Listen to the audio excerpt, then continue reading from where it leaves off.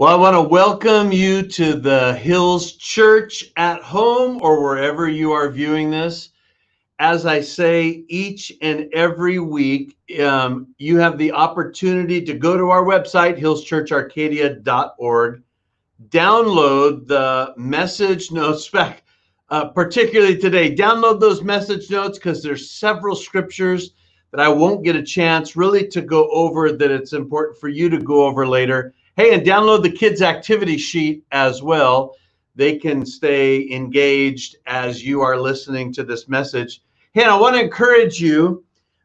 We've been mentioning to follow along in the 1-year chronological Bible. In fact, we're already almost through the book of Exodus. And it's always so interesting that even though we're right now in the Old Testament, that these things would come alive even in a message today that we're primarily looking at the New Testament. But that's what God does. He's new every morning. So I encourage you. You can get all the information at our website. You can download it on your phone, your tablet, or you can print off a PDF as well too. Encourage you to do that. Well, if you would, grab your Bibles. And let me first mention this before we get into the scripture. I'm not going to read all of Mark chapter 11, verses 12 through 26, but it's important that you read it. My prayer today, in fact, I think sometimes my role as a pastor is to whet your appetite so that you are hungry for his word, that you are hungry for his word. I can't, in this short period of time, hit on everything that we're going to hit on. In fact, I feel like sometimes we just gloss over it, but that's where the Holy Spirit takes the teacher and he kind of fashions it to your particular heart. But I so encourage you to go back, read over these scriptures, look at the details in the Bible that was left for us. But we want to look today primarily at really what I think Jesus is given an illustration of in Mark 11, the power that he's going to talk about through his ministry and prayer life of the disciples and to us, and no power, which is what those leaders turned that temple into. So let's come before the Lord today and let's pray, let's settle ourselves, and let's ask the Holy Spirit, who is the teacher, to teach us in all of these things. So Father, I pray for all of us, and wherever anyone is listening, Holy Spirit, teach us today the power of your words in our heart. Show us that Jesus wanted to direct us to the power that he was talking about, to have faith in God. Those 4 words that are so important: have faith in God. And we receive it today in Jesus' name. Amen. So I want to pick up and I want to read. In fact, I'll put the verses on the screen. I want to pick up after Jesus curses the fig tree. We talked about that the last couple of weeks. After he's cleared out the temple. Now, remember, the temple, we'll go through that in a little bit. The temple is where the presence of God is, yet those leaders have turned it into really a marketplace to make money. It has nothing to do with that worship unto God. They're making money. And Jesus is going to show a comparison in the verses that I read about power using our prayer and using his name. In fact, it says this in Mark 11, verses 20 through 26. The verses are on the screen. Now in the morning, as they passed by, Jesus and the disciples, they saw the fig tree dried up from the roots. And Peter, remembering, said to him, Rabbi, look, the fig tree which you cursed has withered away. And so Jesus answered and said to them, have faith in God. Interesting. They see the fig tree dried up, and Jesus's first words are, have faith in God. For surely I say to you, whoever says to this mountain, be removed and to be cast into the sea, and does not doubt in his heart, but believes that those things that he says will be done, and he will have whatever he says. Therefore, I say to you, whatever things you ask when you pray, believe that you receive them and you will have them. Now, let me come back to that verse in just a minute. Believe that you receive them and you'll have them. Now, if we were to go back, and I want to mention this for just a little bit, if we were to go back and look at the temple, in fact, here's what really hit me this week as we were reading through Exodus, is the detail that God instructed through Moses, through Aaron, who would be the high priest, through the Levites, and the masters that were brought in to build the tabernacle. Now, when I mentioned the word tabernacle in the book of Exodus, really the tabernacle was a portable temple, and it would be moved around as they moved as the Lord led. So it was a portable tabernacle, but the Lord wanted it built a specific way.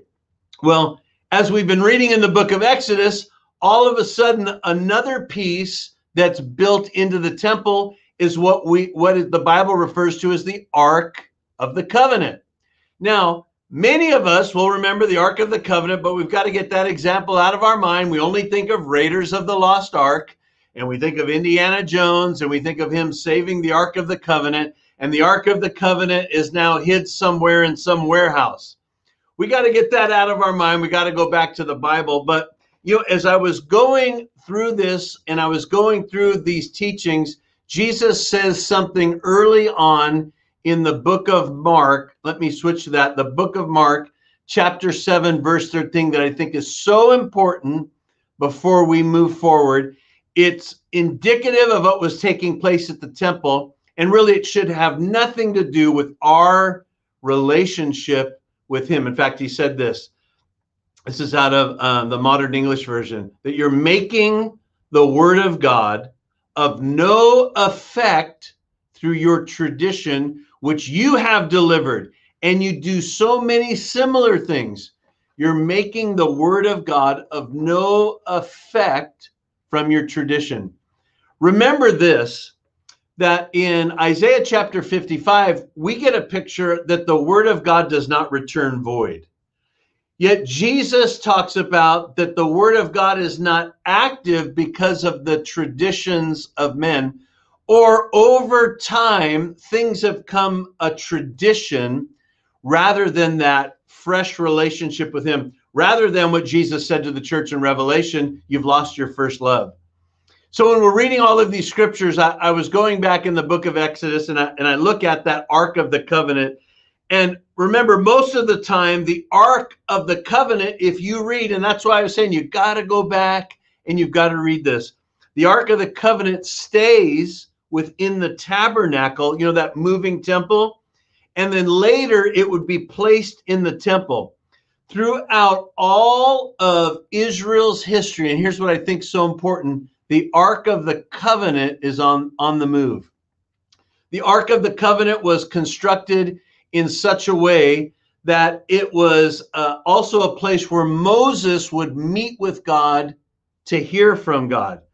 But in the Ark of the Covenant, in fact, I want to pull out in a minute a few things. Inside the Ark of the Covenant, what do you think God would want put in there? This is kind of that, the Ark where his presence resides. What do you think God would want put in there?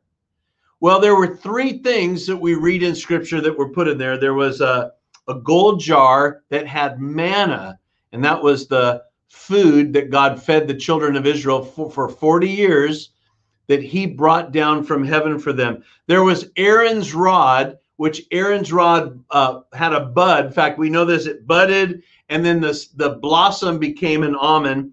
And then there were two stones, and they just weren't two ordinary stones.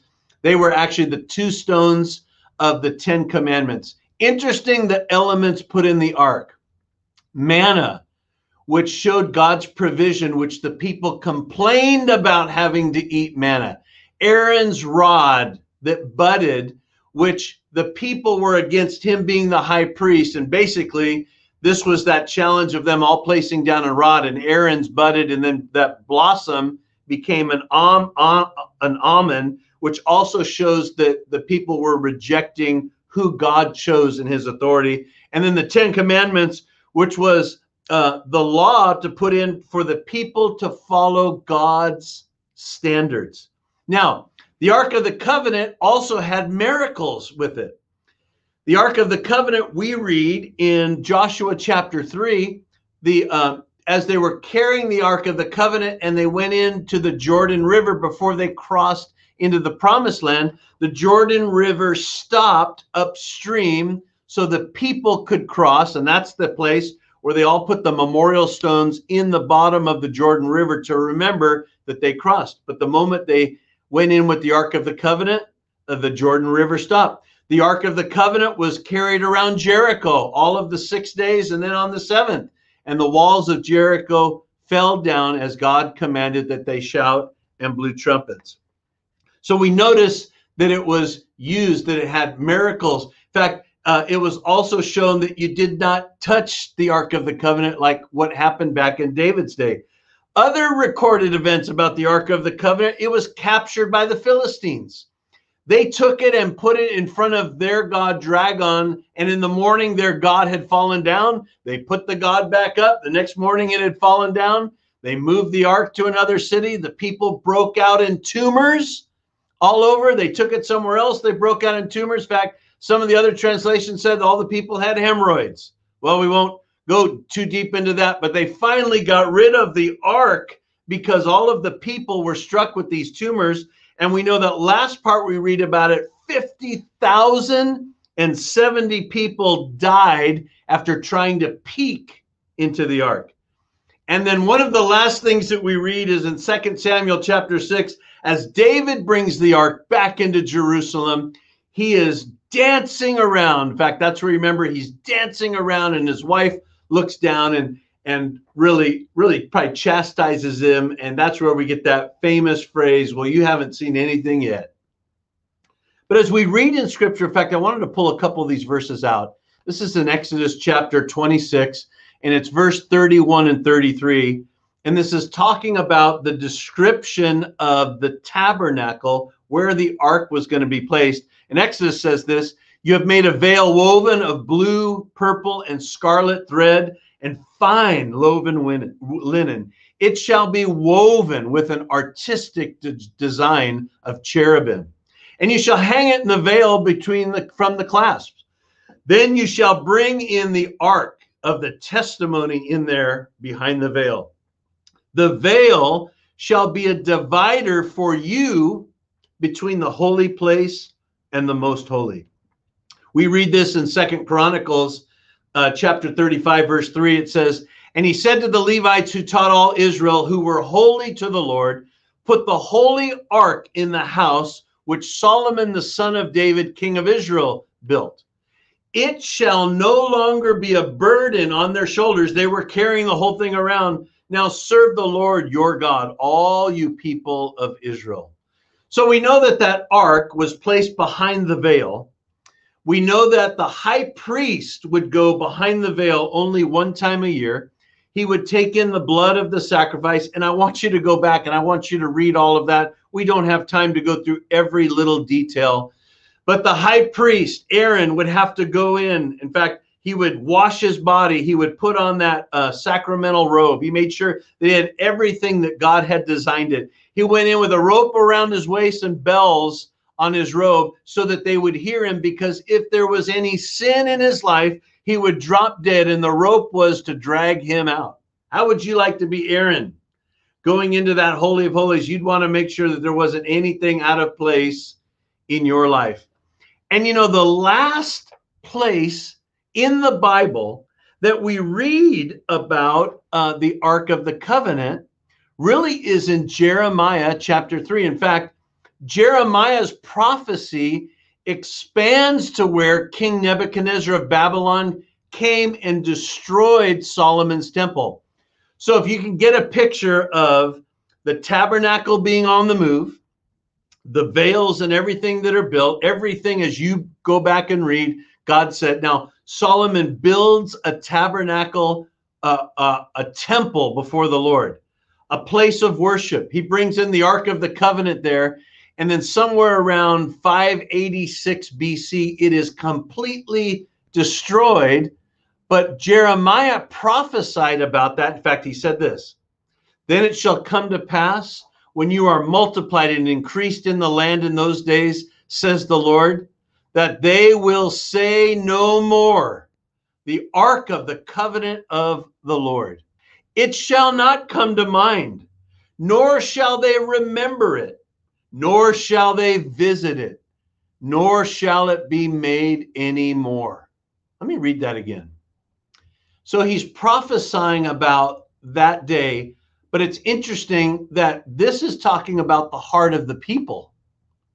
That the heart of the people, it's saying, it shall come to pass when you are multiplied and increased in the land in those days, says the Lord, that they will say no more, the ark of the covenant of the Lord.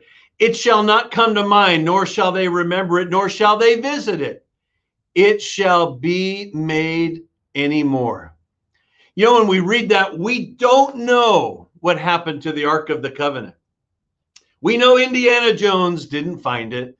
We know that it's not in some warehouse. We really don't know, except there's one scripture that may give us a little bit of hint. And we read that in Revelation chapter 11, verse 9. And it says, then in the temple of God, this is in heaven, then in the temple of God was open in heaven, and the Ark of the Covenant was seen in the temple. And there were lightnings and noises and thunderings and earthquake and great hail. Hey, maybe, just maybe, before it was destroyed, God took that Ark of the Covenant. Or maybe, just maybe, God had something new, something built that was new. But I wanted to read those scriptures to you because I wanted you to have in mind that we just had mentioned about a temple in Jesus's day that wasn't a place of worship. It had turned into what Jesus said and what Jeremiah said was a den of thieves. It had nothing to do with the worship of God. The Ark of the Covenant wasn't in there, but the presence of the Lord was behind the veil. And as we read in the Bible, we read it in the book of Matthew, the book of Mark, and the book of Luke. We read when Jesus died, it says this, Matthew 27:50 through 53, and Jesus cried out again with a loud voice and yielded up his spirit. Then behold, the veil of the temple torn in two from top to bottom, and the earth quaked. And the rocks were split, and the graves were open, and many bodies of the saints who had fallen asleep were raised, and coming out of the grave after the resurrection, and they went into the holy city and appeared to many. The veil that was constructed to be a separation. And why was there a veil? That's the question. Why was there a veil from the presence of God to the high priest, to the people? Because sin, back in Genesis chapter 3, sin caused the separation. There was a separation. And God constructed the tabernacle. God constructed it to have this separating wall between the people and him because of sin. And even the sacrifices, even that sacrifice on the Day of Atonement that you read about in Exodus, that sacrifice was not a paid in full for the sin. It was a covering. It was something that was an acceptable sacrifice, but there had to be one that would become the sacrifice of sacrifices. And Jesus comes in and he sees this fig tree having leaves and no fruit, and he curses it. And he goes right up into the temple, the place of worship for the Passover. And the worship is not going on. It's a den of thieves. It's a marketplace for money. It's not a place of worship. His Father's presence dwells within that temple. There's a veil in that temple. There's a separation between the people. And instead of those leaders bringing people into the presence of God and the worship of God and remembering those things, it's shown that it's turned into some elaborate business.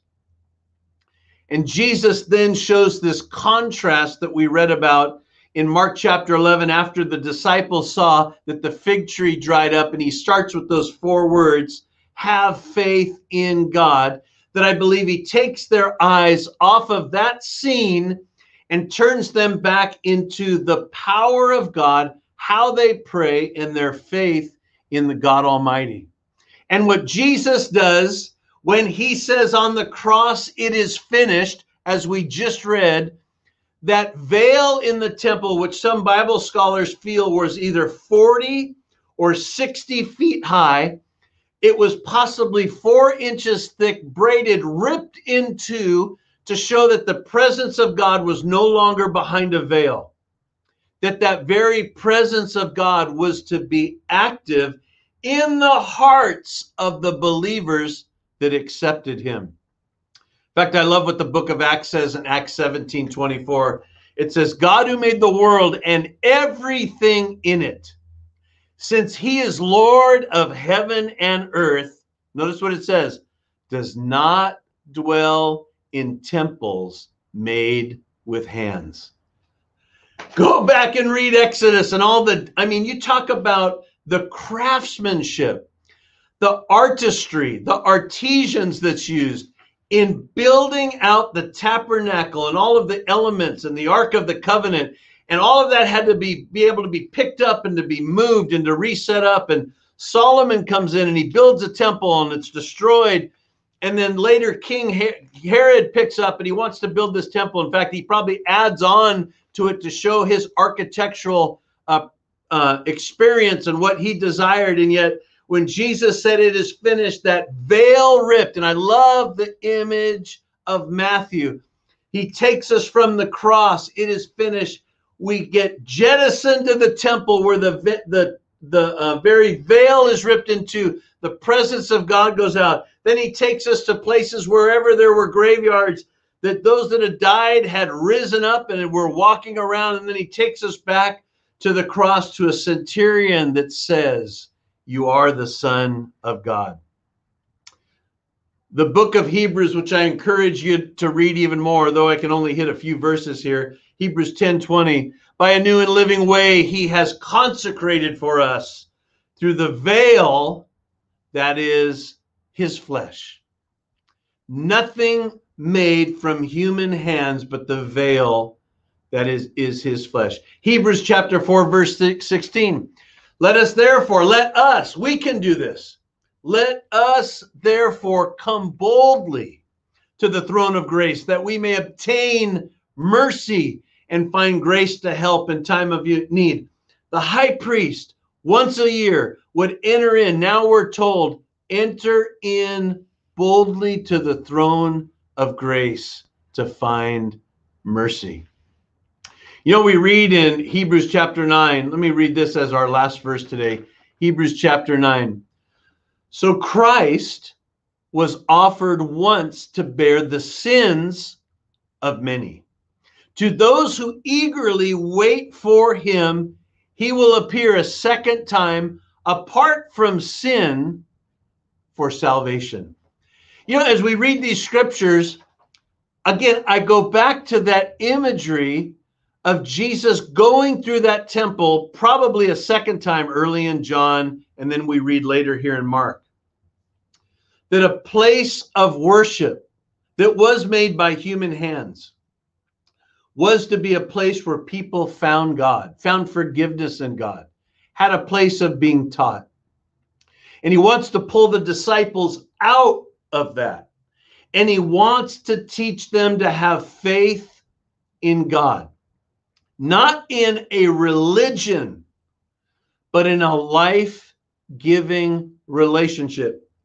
And we're learning upon learning upon learning all of the ways that he's teaching us. If I could say anything to you today, I would say, please print out these notes.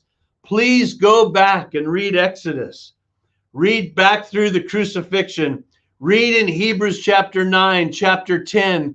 Allow the word of God to come on the inside of you so strong that you get a picture of how far, how deep, and how wide God went to send Jesus for you. In fact, even as I was studying it this week, of every detail, he made sure he fulfilled. So nothing was left out, so that nothing could be thrown out. He fulfilled it all. In fact, if you've never made Jesus the Lord of your life, if you've been in a season where what we would say you've backslidden, you've walked away, you've rejected him, I encourage you. I pray for you that you would receive him. It's the most important prayer that you'll ever make. You know, it seems like every day we're reading headlines of people that, whether they're young, middle-aged, or older, that are passing away, of names that we know. And I always ask myself, I wonder if they knew Jesus, because it was the most important decision, the most important prayer, and the most important walk. He came to give us life, and that much more abundantly. Would you pray this prayer with me? It's taken out of Romans chapter 10, verses 9 and 10. Pray this with me. Believe it in your heart. Confess it with your mouth. Dear God, I believe that Jesus lived, died, and rose again for me. I accept him as my Lord and my Savior. Thank you for forgiving me of all of my sins. And today I begin my relationship with you. In Jesus' name, amen. In fact, if you prayed that today, you've made that decision, I would so encourage you if you would reach out to us, whether on the social media platform that you're watching, whether going to our website to connect. So important. And read the Gospels. Allow those gospel words to get in your heart. Well, as we receive our tithes and offerings today, I want to read a couple of verses out of 1 Chronicles chapter 29, verses 11. And it says, yours, O Lord, is the greatness, the power, and the glory, the victory, and the majesty, for all that is in heaven and earth and in the earth is yours. Yours is the kingdom, O Lord. And you are exalted as head over all things. Both riches and honor come from you, and you reign over all. In your hand is power and might, and in your hand it is to make great and to give strength to all. You know, we read about that manna being in the Ark of the Covenant. It was that reminder to the people that God was their provider. Can I encourage you today that in all that you receive and all that you have, that we look and we say, we're his stewards. He is our provider. And as we give today, we thank God that he is doing the continual work and looking out after us and protecting us. Pray this with me today, would you?